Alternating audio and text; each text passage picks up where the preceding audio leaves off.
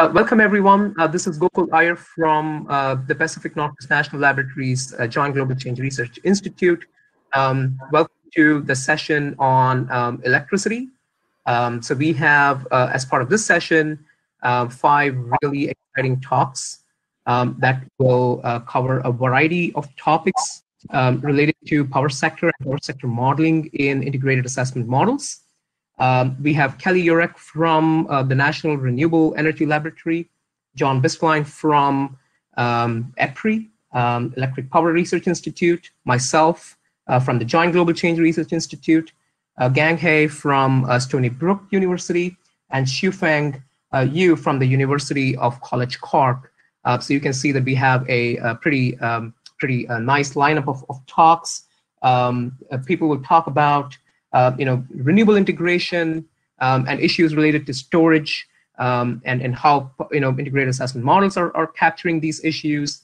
We also have a talk that is focused on carbon dioxide removal in power sector modeling, and then we also have talks that are focused on the rapid cost decreases in renewables, and how that is affecting the deployment and the evolution of the power sector into the future. Let me remind the audience that you're welcome to post questions. You can use the chat or the Q&A feature, but I'd prefer that if people use the Q&A feature for posting questions, that would be easier to monitor and broadcast them to the speakers themselves. So with not much further ado, let me turn the stage to Kelly from the National Renewable Energy Laboratory, who will talk about the challenges and opportunities for renewable energy integration in integrated assessment models. Kelly, the stage is yours. Thank you, Gokul. So my presentation includes contributions from my colleagues at NREL, as well as contributions from collaborators at PNNL, as well as the U.S. Department of Energy. So I just want to acknowledge those collaborators initially. So to start with an overview, we are seeing more and more demand from IAMs to become better predictions, including modeling scenarios with transformational changes, such as high penetration RE in the electric sector. And so some of the questions that come up are, what do these scenarios look like, and how quickly can some of these changes occur? And there's a lot of technical complexity in high penetration RE modeling, and it's very challenging. And so my goal today is to kind of encourage improvements in the representation of variable RE through two-way modeling exchanges. On one hand, you have communities with detailed regional sector-specific models, and other communities with coarse global multi-sector models. And so the question is, what can these two communities learn from each other? And so we kind of explore this through some US-focused analyses to identify opportunities for some of this cross-model collaboration and improvement. First, by looking at a cursory examination modeling results from IAMs, and second, through a formal harmonization exercise. So I'll start by looking at this cursory examination of model reference cases of electricity generation for the US in 2050, as shown in this figure. And there's a lot we could talk about here, but this figure can help generate some good ideas about model behaviors. And so each column represents a modeled scenario. The 3 bars on the left are from the national policy scenarios from CD Links from 3 different IAMs. And the figures on the right are some mid-case scenarios from NREL modeling, what we call the standard scenarios.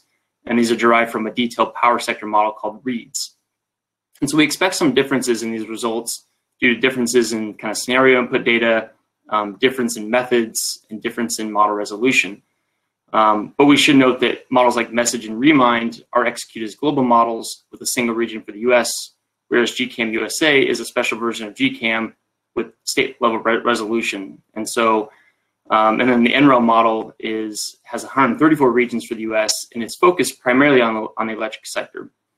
And the 3 IAMs, have multi-sectors, considerations for energy, agricultural, land use, and water, whereas the NREL model is only electric sector and has some basic considerations for energy, water, and land nexus.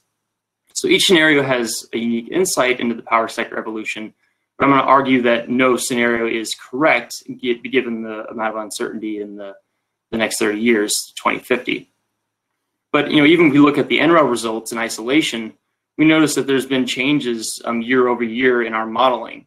And so this is an interesting perspective in analyzing scenario differences from kind of bottom-up models. Things like technology costs, fuel prices, and demand can drive some of these changes. Each year we're making improvements to how we parameterize RE integration, so that could drive some of the changes. And just recent developments in battery storage modeling that could support something like PV deployment, as you would see in the 2020 NREL modeling, we have the highest amount of PV. So these are just some of the kind of few points of why there might be differences even on the NREL side of things. But if we look at seed links versus NREL, we see a lot of similarities and a lot of differences in both supply and demand. And this initial inspection kind of raises a lot of questions. Which of these model behaviors from the reference cases might be magnified in some of these transformative scenarios, especially with high penetration RE? And so on this next slide, I pulled some more scenarios from seed links to kind of ask some more interesting questions in these kind of transformative scenarios. In a model like message, you see on the far left that there's kind of static wind deployment going from 2C to 1.5C. And you see a bit of reliance on nuclear power and a little bit of biomass as well. And so it kind of raises questions of biomass competition for power and other sources. Looking at Remind, we see a decline in wind deployment going from 2C to 1.5C, and that's being kind of taken up by a large amount of solar deployment. And so this kind of raises questions about what's the viability of that amount of solar. Is there storage to support that? What other mechanisms are in play for that renewable integration? And then looking at GCAM-USA, again, there's a bit of nuclear reliance in the 1.5C in addition to some wind and solar. And so again, is there public perception issues about nuclear? And 58% renewable penetration. What are the challenges there? Sorry. So. And some other questions that arise from looking at some of these comparisons is, which of these model outcomes are technically feasible, and what are some of the real world constraints that are insufficiently captured in the models, especially renewable integration? And, why are the differences in the reference cases? Why are the differences in these 2 degrees C and 1.5 degrees C cases? And, are there ways that we can try to harmonize the models given kind of the underlying methodological uncertainties in the different models? And what kind of level of consistency can we expect? And so from here, I'd like to transition to some work that was done by NREL and PNNL to kind of harmonize some of the model inputs to kind of reconcile some of these differences. So in this study, we're trying to measure the consistency in model electricity generation under cross-model harmonization through an ensemble of scenarios from PNNL's GCAM-USA and NREL's REED's electric sector model. And so we developed a design experiment for this harmonization as shown in this figure. On the far left, you have 6 scenarios with varying model inputs, a reference scenario, some technological innovation scenarios, fossil fuel prices, and low carbon scenarios. In the middle, you have kind of 4 levels of harmonization. 1, you have no harmonization. 2, you have kind of one-way passing of information from one model to the other. And then you have kind of a 2-way harmonization of information going back and forth between both models. And so to evaluate some of this consistency, we're using a taxi cab norm metric to kind of measure the distance in changes in electricity generation between the models. And so this table shows these resulting norms for each of these 24 scenarios, the 6 kind of scenarios times the 4 harmonization attempts. And so the expectation here is that harmonization might improve consistency in model outputs. And the consistency, if you have a lower number in this table, that means you have more consistent outputs, whereas a higher number is less consistent. But the study finds that it's not always the case that you will have consistency as you try to harmonize. And so that's an important outcome when considering multi-model collaboration. And so just to kind of give you one taste of this, in a scenario where we harmonize the renewables and retirement inputs between the 2 models, 5 out of the 6 scenarios show improvement in the consistency between GCAM and READS. So again, some challenges here in trying to harmonize even reference case scenarios and some of these other sensitivities.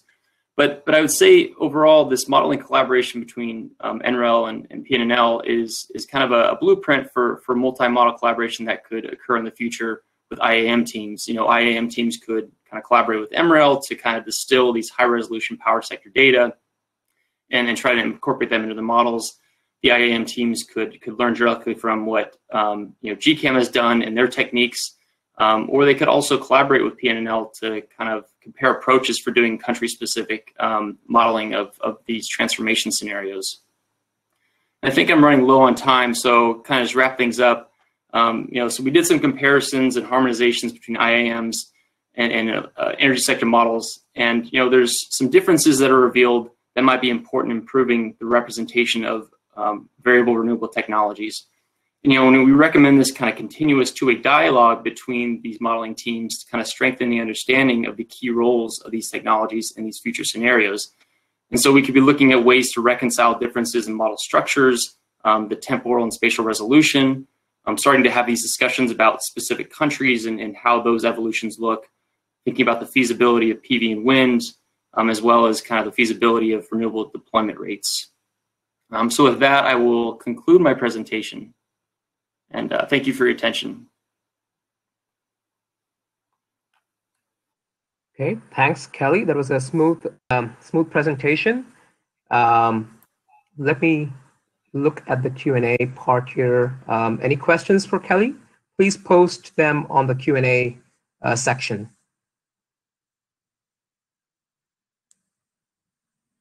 Okay, while people are potentially typing questions, I have one question for you.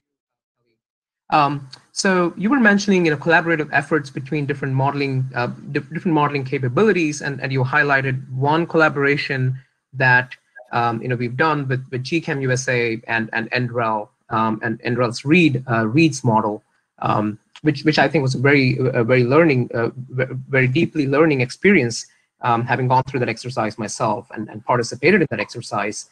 I wonder if you could throw some light on potential collaborations in the future on issues that matter between NREL's capabilities in terms of NREL houses really like sector-specific and sector-focused models, right? And especially has some expertise in modeling of, for example, storage or materials and so forth. So could you speak to some of those potential other collaborations NREL can bring or foster with the IAM community?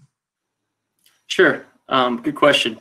So when thinking about the electric power sector, it's not only about just the supply side technologies like wind and solar and kind of the challenges of integration, but also just thinking about things like the demand side and the role of electrification and how that could play into renewable integration and transformations in the future, and thinking about the different residential, commercial, industrial mobility and how demand for these different services as electrification might happen. And so we've done a lot of different studies recently kind of on demand side changes through electrification and the kind of potential for that, and how you start to collaborate renewable energy with electrification of end uses. So that's definitely an area. Transportation evolution, not only for electrification, but also using alternative fuels. So I think there's a lot of a broader scope beyond just the power sector supply side technologies that need to be addressed in some of these collaborations. And so I think those are areas we could focus on. Thanks, Kelly. So, I have one question, two questions from the audience. I'm going to pick one for now, and then take the remaining during the discussion section at the end of the session. So this is from Professor Marta Victoria. Can you discuss the time resolution used in the IAMs and READS model? How do you think this is affecting the results? That's a good question. So typically the IAMs have have some coarser resolution. I know that GCAM-USA, I believe, has somewhere around 12 time slices potentially, but generally when you're running these global models, there can be even less than that. The READS model has 16 kind of time slices for dispatch, looking at a representative day of each season and the different times of day. So you're trying to capture those dynamics between matching solar and wind output with demand. And so being able to capture those dynamics is going to help you understand the renewable integration challenges. And some of those might be missed in these global IAM models. And so you kind of have to do some work up front to parameterize some of those hourly or sub-hourly dynamics that can't be captured. Right. And just to clarify a little bit, since I was a co-author on that paper that you presented, Kelly, one of the goals of our harmonization exercise was to try and avoid disrupting the fundamental structures of the models themselves, and try to find ways to harmonize the models, the two models, to the best possible, without just we wanted to draw a fine line between just doing the standard approaches of how the integrated assessment modeling community harmonizes models, which is to harmonize population and GDP and technology assumptions. We did those, but in addition, we wanted to take some efforts to also try and reparameterize some of the structures in the two models without really disturbing or disrupting the fundamental structures themselves. And so, GCAM has a the version that was used in the study has a 4-segment or a 4 time slice version, whereas READS has 17 time slices. So we made a translation from the 17 to the 4 when we were trying to harmonize the load profile definitions.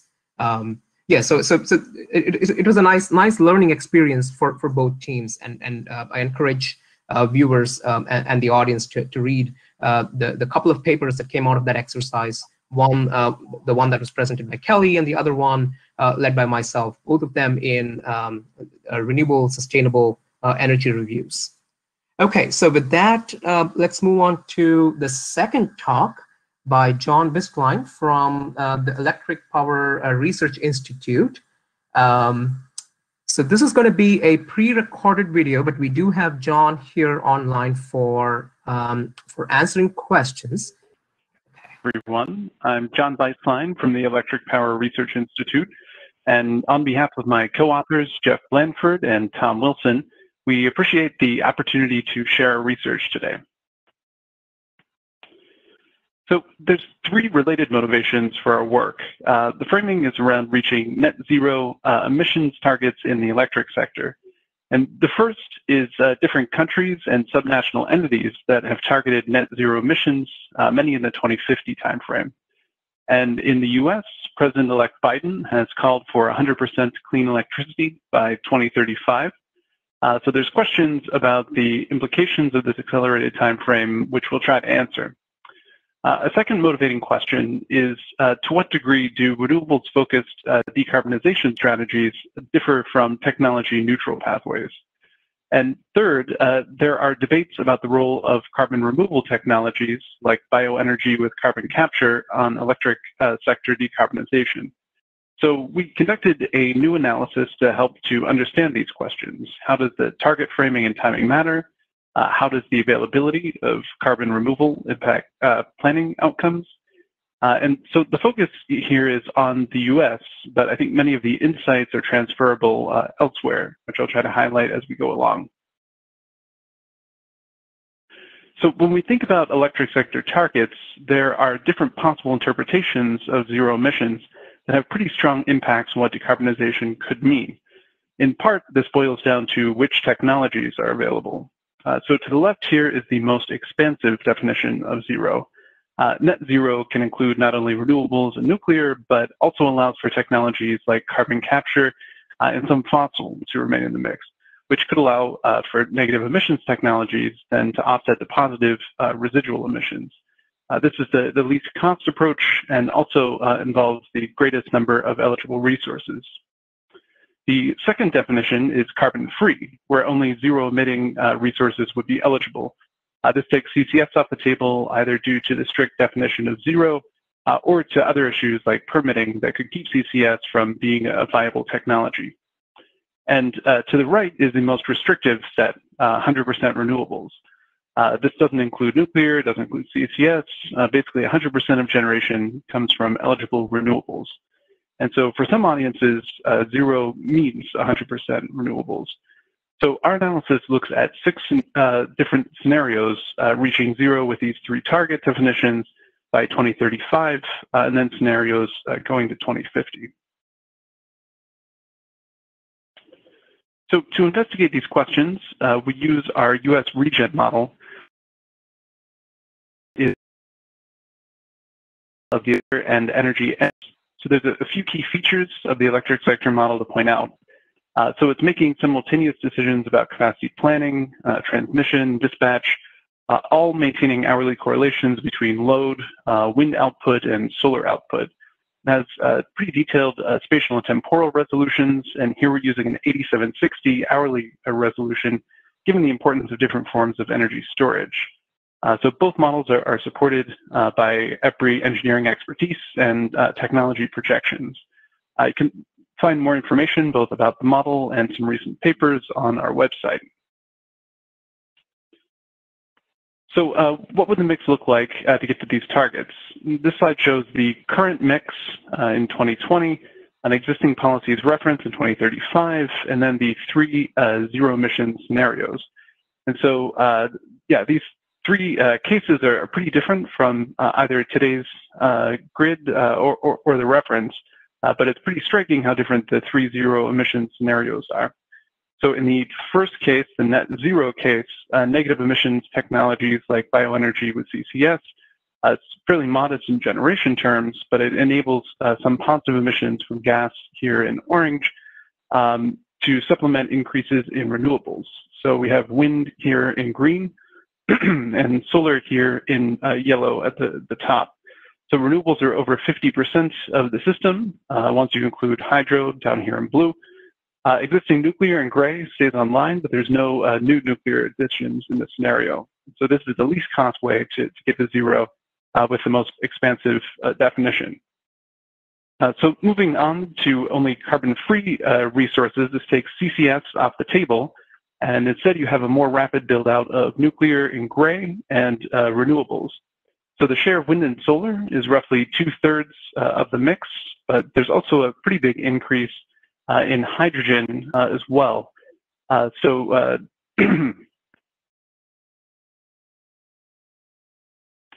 Hydrogen is used as a longer duration storage option and to provide firm capacity. So when we move to the last case, here wind and solar represent 92% of the mix. There's firm capacity from both hydrogen and battery storage here at the top. But again, this figure is just showing a discharge. The capacity picture will show how these combine to provide firm capacity, although there's still questions about reliability and resilience in any of these scenarios, since our modeling here is only ensuring hourly balancing. But you can see how total generation also increases in this scenario due to round-trip losses from. Another implication here is that there's lower electrification, which are the black bars here, with a more restricted definition as electricity price increases feedback on end-use decisions. So this, of course, influences the degree of decarbonization elsewhere in the economy. So these definitions of zero by 2035 have important impacts on cost as well.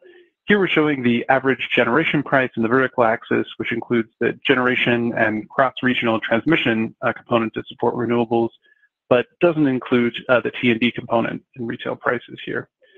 So there's a modest increase in the net zero case in green relative to the reference here in black. Basically, BECCS provides a buffer to help to manage costs. We also have run cases with direct air capture, but the insights are directionally consistent, so I'm not showing those here.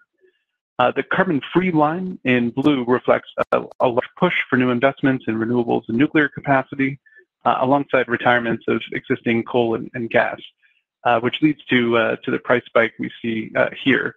It's basically more than doubling relative to the reference in 2035, but then it decreases after that.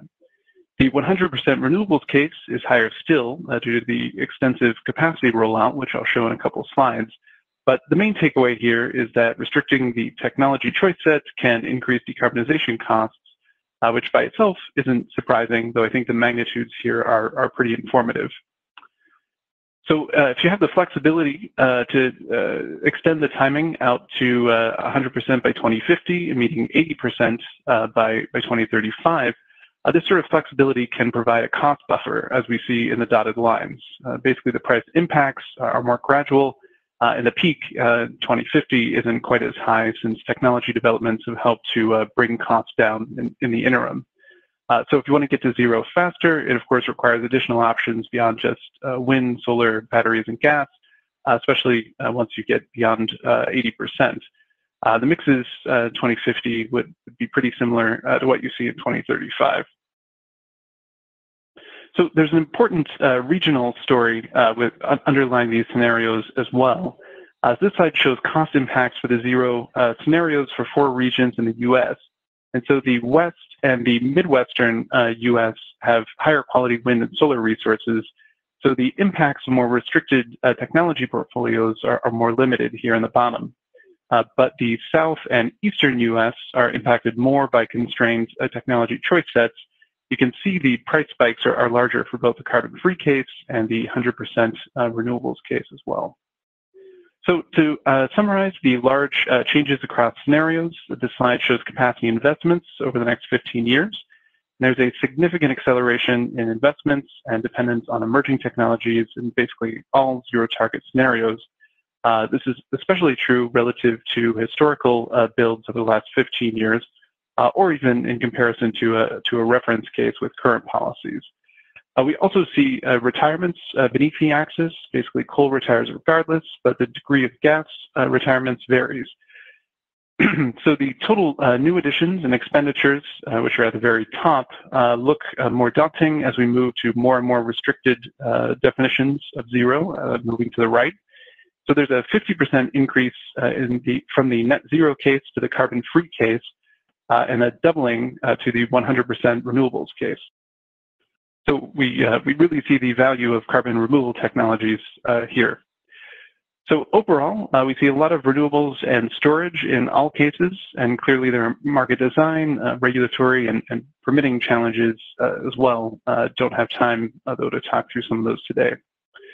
So in summary, I think the key takeaways here are that restricting technology options increases the cost of electric sector decarbonization relative to the net zero formulation, which highlights the value of even modest carbon removal deployment.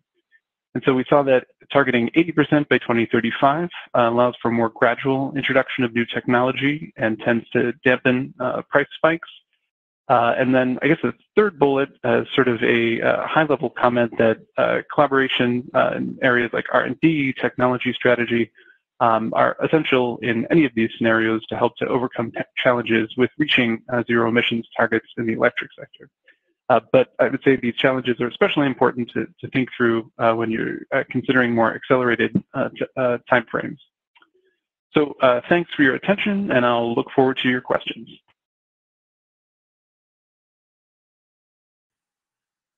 Thanks, John. That was a fantastic talk. Let me look at the Q&A portion here for any questions.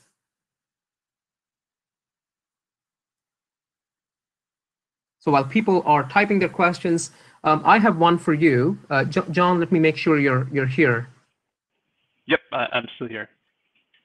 Great. Okay. Very quick question. Maybe I missed it in the presentation. So what's the did your modeling also include some negative emissions technologies like bioenergy in combination with CCS and potentially other technologies like DAC, direct air capture? If not, do you have plans to incorporate them in your analysis going forward?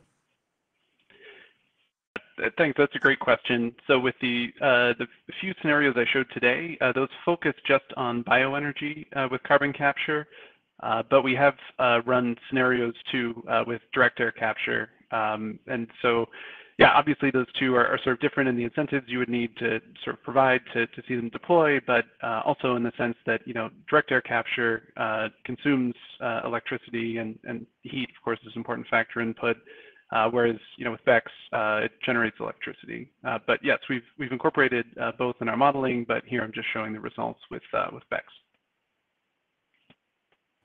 Excellent. Okay. Any questions for John from the audience? Please post them in the Q&A section.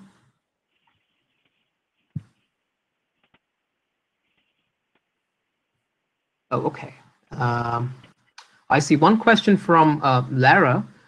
Thank you very much for the interesting presentation. I was wondering if you did a sensitivity analysis of the techno-economic parameters underlying the electricity generators. If so, were there notable changes in the outcomes? Is there an overview of which parameters you considered? So the question is about any sensitivity analysis in particular related to, I guess, cost assumptions and other technical parameters. Yeah, that's an excellent question, and yes, we did run a number of sensitivities. I didn't get time to talk through those today. There's a backup slide that sort of shows the capital cost estimates, but whenever you're thinking about these deep decarbonization scenarios, it's not just the capital costs that matter. There's a range of other costs throughout the system, but those are an important driver. So we run sensitivities to different cost trajectories for renewables, for nuclear, for BECCS. Nuclear and BECCS tend to be higher costs within our modeling, but I think an important question, of course, is how these costs come down over time and how sort of policy can affect those costs. And I think this is one great area where global IAMs and the national models can sort of interact with one another, because they really, look at a portrait of global deployment of different technologies and capture, depending on how many factors your learning curve might have, how those costs come down. So that's something that, here with the national model, we sort of use our EPRI expertise and sort of loosely calibrated think about how global deployment may have sort of spillovers in the US in terms of cost declines. But yeah, it's a great question. Great, thanks, John. So in the interest of time, let's move on to the next talk, which will be by myself. So let me share my screen. Okay, let me make sure people are able to see my presentation. How do I control that? Okay. Can't really read through my. Okay, that's going to be a little bit hard, but I'm going to try. Okay, welcome everyone. My name is Gokul IYER. Hello again. So I will be talking about insights from improved power sector modeling in the global change analysis model, which is the flagship model that is developed and maintained at the Joint Global Change Research Institute here in Maryland, United States.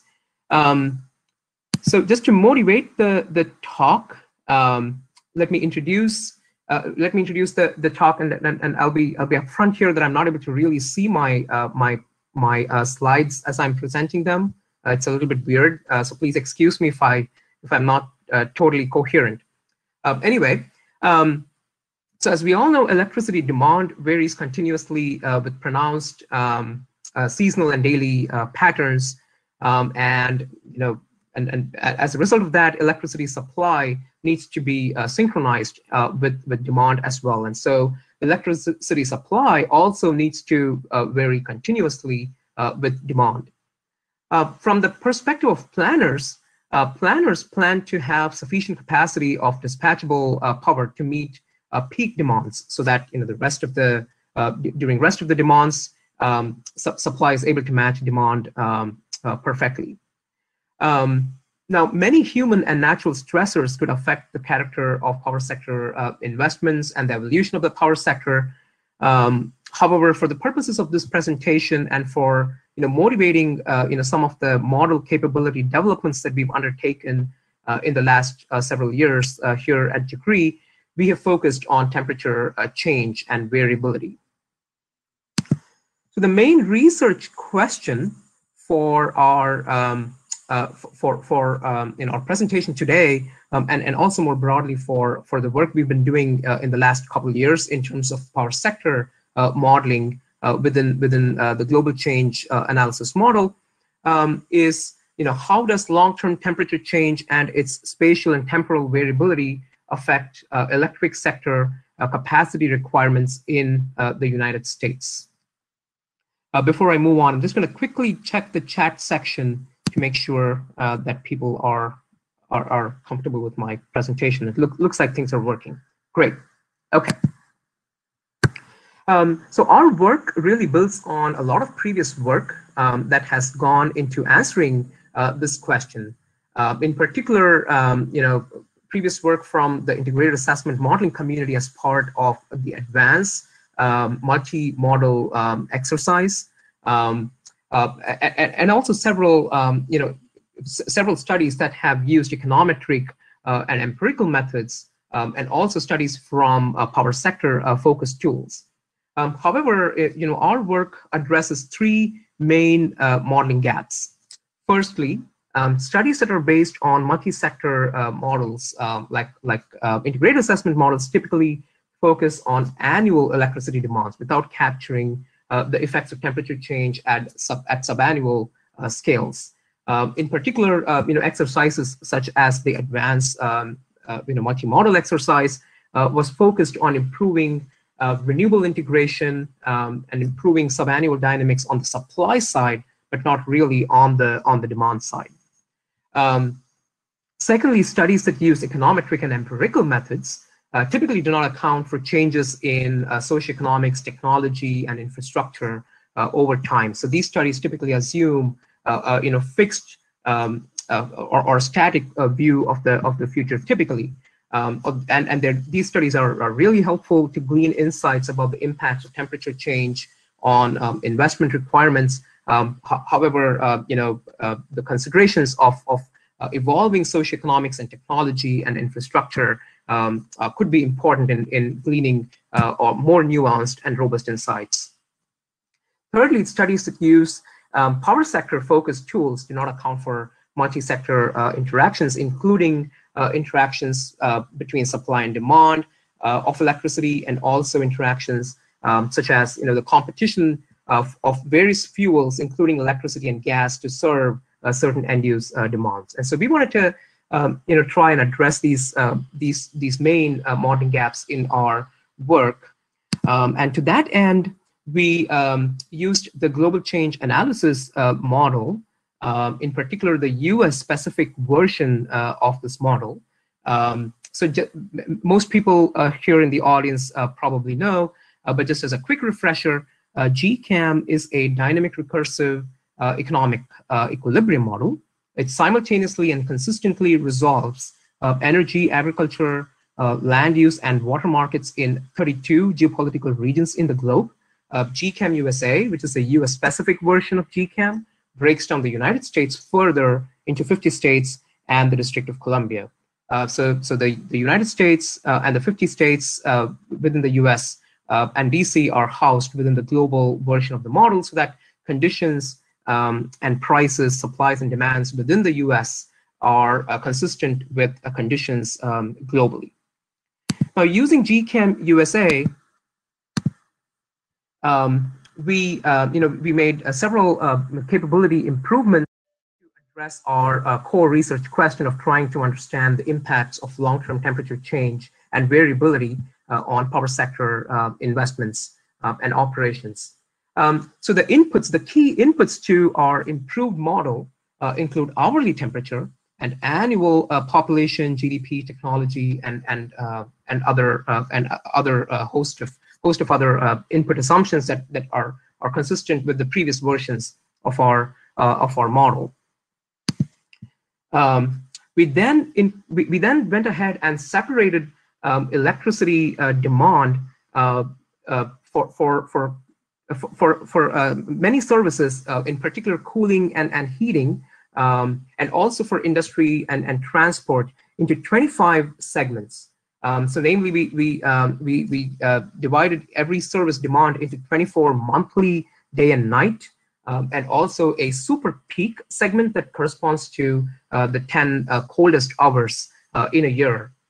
So we incorporated load profiles into our various services, end-use services within GCAM-USA. And one key feature is that these load profiles also vary across the United States. So different regions, multi-state grid regions within the US would have different load profile shapes. The second capability improvement we made was to incorporate the ability for capacity to be dispatched in these 25 segments to meet demand in each of these segments based on a least variable cost merit order. And this is consistent with the philosophy and the approach that many optimization models especially optimization models use. And finally, we also incorporated the capability for new capacity investments to be based on the demand in the super peak segment. So just as a reminder, the super peak segment corresponds to the 10 top hours with the maximum load within the year, and that corresponds to the 10 coldest hours in the year. And so new capacity requirements in our improved model are based on the demand in that super peak segment, in addition to considerations of relative costs and existing capacity and retirements. The output from our improved model include monthly day and night electricity load by service. We have peak and mean electricity loads, electricity capacity by technology, and also monthly day and night electricity generation by technology.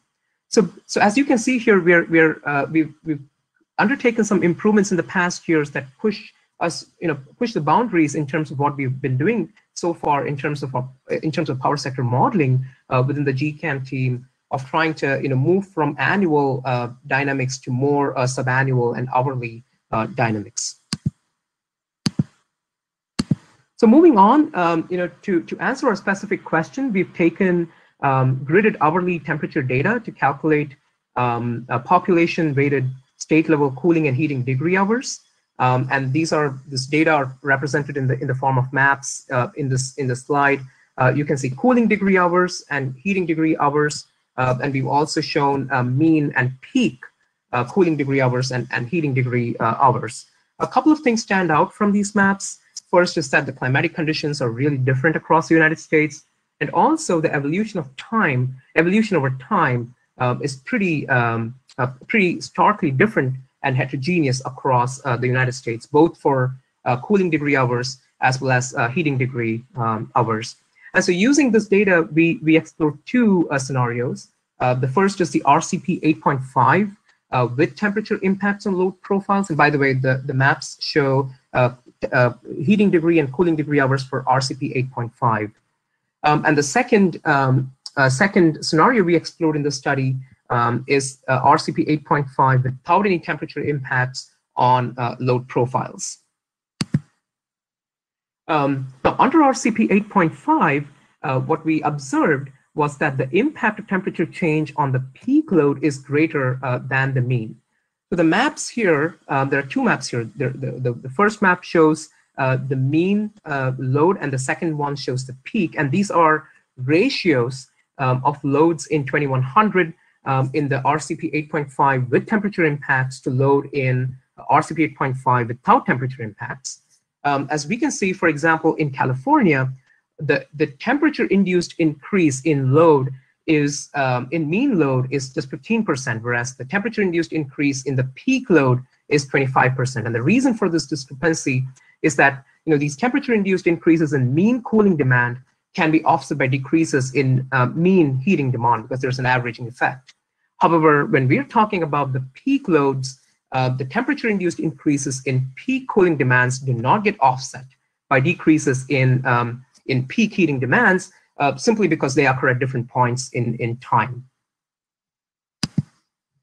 So this differential impact of temperature on mean and peak load is manifested in terms of generation and installed capacity. So we all recognize that generation is electricity generation. Annual electricity generation correlates or tracks better with a mean or average load in a given year, whereas capacity tracks better with the peak load in a given year, and that's how we are modeling it. And so the impact of temperature is a 5% increase in generation by the end of the century, whereas it's a 15% increase in capacity by the end of the century. These impacts are also different by state. The temperature-induced impacts on cumulative investments would vary across states depending on resource availability, prices. For example, there's more wind investments in the Midwest, whereas states like Texas, where gas prices are lower, see more gas investments. And one thing to note here is that some of the temperature-induced increases in capacity and investments could also be used to supply the increased demand in other states, because we have a representation of trade, and so not all the increases in capacity and investments correspond to only own state increases in demand. They could be used to supply demands in other state as well. So just before moving on to my concluding slide, I would note that the study is in press in Nature Communications, and I encourage viewers to take a look at the paper when they get a chance. So in conclusion, I would like to talk about some of the ongoing and future work that we are undertaking at the Institute to improve our power sector modeling in GCAM further. First off, we are working to incorporate better capacity market dynamics, wherein dispatchable capacity receives a full capacity credit, whereas intermittent capacity would receive a diminishing capacity credit as penetration increases. We're also improving our representation of retirements to be based on explicit comparison of cost of operating old with cost of replacing and operating new power plants. And finally, ongoing work and future work will focus heavily on storage and incorporating storage issues into our modeling. We are in storage technologies, including batteries and pumped hydro and so forth. At the same time, we are also interested in different types of storage. One type of storage where there's ability to generate during cheaper off-peak times and sell during peak hours. And the second type of storage where we would have excess renewable output being stored to avoid curtailment. So with that, I'm happy to take any questions from the audience. Okay, I see one question from Dr. Gang He, who will be presenting later. I guess he's going next. Very interesting work. Do you consider the impact on power system operation? Yes. So we do have some impacts on power sector operation, as I mentioned during the talk. In capacity that is invested upon is also dispatched according to a least cost merit order, which is the algorithm that most optimization models use. It was a pretty interesting thing to do within GCAM framework, which is not optimization based, but rather partial equilibrium based. And so we use the lessons that we learned from optimization tools to do that. But fortunately for us, we just had to, it was a simple sorting routine that we had to incorporate in our code. And so it didn't really affect our solution time. So the answer is yes, we do consider power sector operation as well. Okay, one question from Kelly. Do you consider the impacts of temperature change on supply side technologies? The answer is, for this particular study, we have not done so, but we are in the process of so there is a paper we are writing that is under review, and that considers impacts of temperature change and climate change on renewable supplies, the renewable potentials and so forth. So we are doing a separate study on that, but not as part of this particular study. This one just focused on impact of temperature change on load profiles and associated impacts on capacity investments and power sector electricity generation. Okay, so in the interest of time, I think we can move on. The next presentation will be by Dr. Gang He, who has given a pre-recorded presentation. Thank you. Hello, everyone. My name is Gang He, of Energy Policy in the Department of Technology and Society at the Stony Brook University. It is a great pleasure to take the opportunity to share our recent work. My presentation is based on collaborative work with Dr. Ning Jiang and colleagues in the Lawrence Berkeley National Laboratory. The motivation of our paper is renewables are getting a lot cheaper over the past decades. As the International Renewable Energy Agency and Bloomberg New Energy Finance reported, from 2010 to 2019, the cost of solar PV has decreased by 82%, and the wind cost has decreased about 40%, and that of storage roughly 88%. However, many recent studies and reports around the world have not adequately captured such dramatic decrease, as exemplified in the IEA's flagship report, the World Energy Outlooks, consistently underestimated the speed of global solar energy expansion. EIA is not doing any better in its international energy outlooks, as you can see here. So we are very curious to ask the research questions that how would the power system change, using China as an example, if the renewables and the storage cost trends continue? And what are the impact to power cost of those changes? How those changes would affect China's regional power system development, including the power sector infrastructures? In order to answer those research questions, we use the Switch China model to do our analysis. Switch China model is part of the Switch model family. Switch is a capacity expansion model that runs at hourly temporal resolution and provincial spatial resolution to incorporate the impact of a variable renewable energy. It optimizes the investment decision by minimizing power system costs on the demand, technological, and operational and policy constraints. So we designed 4 scenarios. The business as usual scenario, the BAU scenario assumes the conventional renewable cost, and the low cost renewable scenario, the R scenario, assumes rapid decrease of renewable costs as projected by Lawrence Berkeley National Laboratory and the National Renewable Energy Laboratory. In addition, the C50 and C80 each has a carbon constraint. In the C50 case, assumes 50% of emission reduction on 2015 level by 2030. C80 assumes an 80% reduction.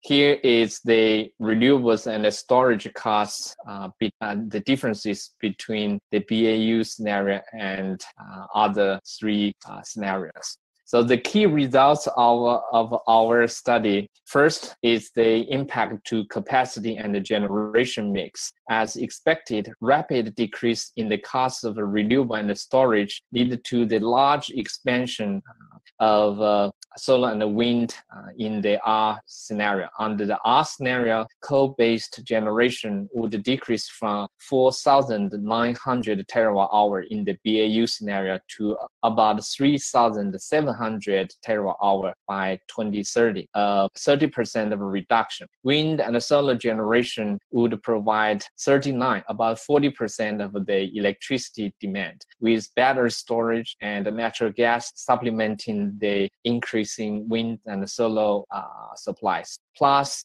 hydro and nuclear, the non-fossil generation would reach 62% in 2030 in the R scenario. As a comparison, the current discussion of 2030 China's non-fossil electricity goal is at about 50. Relying on variable wind and solar resources for electricity would pose challenges to system operation. On days that abundant wind and solar resources, up to 300 gigawatt of storage would be needed to balance the variability under the R scenario. New transmission infrastructure is needed to bring wind and solar energy from the northwest to the central and eastern demand centers. The necessary transmission capacity could be as great as 35 gigawatt, which would double the current maximum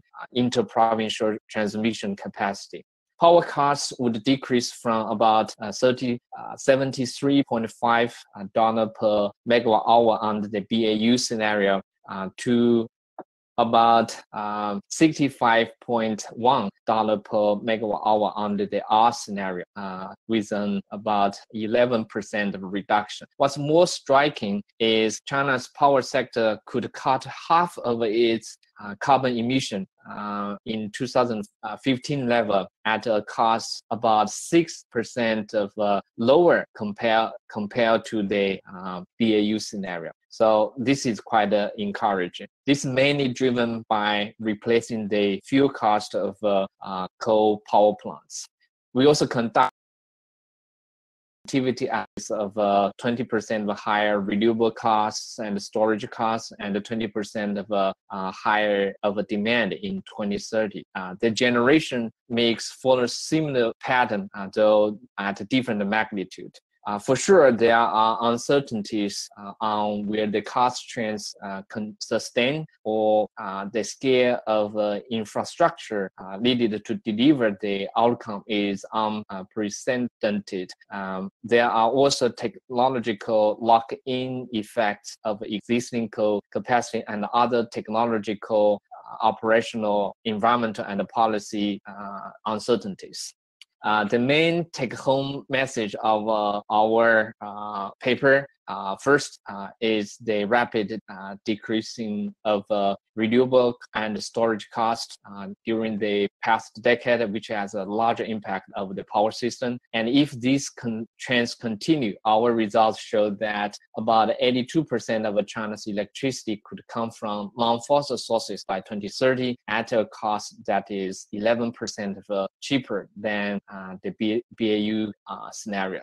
And China's power sector could cut half of its 2015 carbon emissions at a cost about 6% lower compared to the business as usual scenario.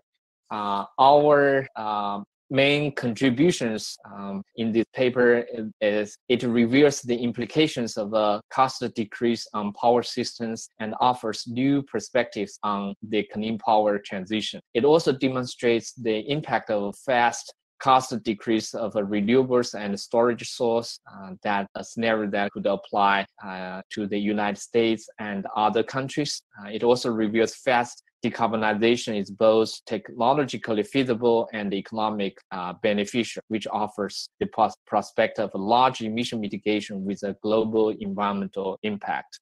We are glad to see IEA updated its assumptions in its newest World Energy Outlook 2020, and similar results can be found in the studies of U.S. power sector. That's all about our paper, and if interested, here are a few related papers that at my research group collaborations are very welcome. I'll stop here and welcome any questions for discussions. Thank you. Thanks, Gong. That was a great presentation. Thank you. I'm here for address any remaining questions. Right. So let me see if there are questions on the Q&A section here for Gong. Okay, one question from Jay.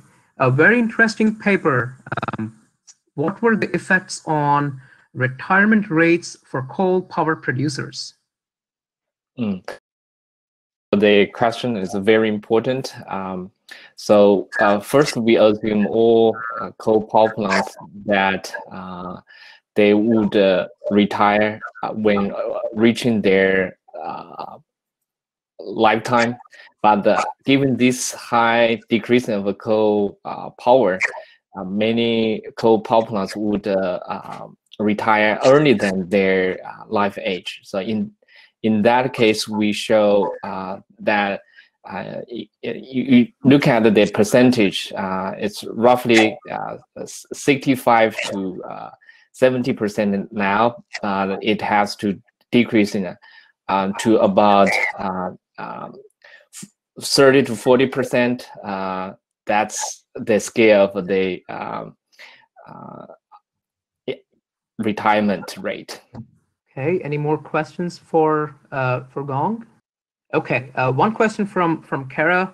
Why does cost increase so drastically at C80 relative to C50? What is the inflection point?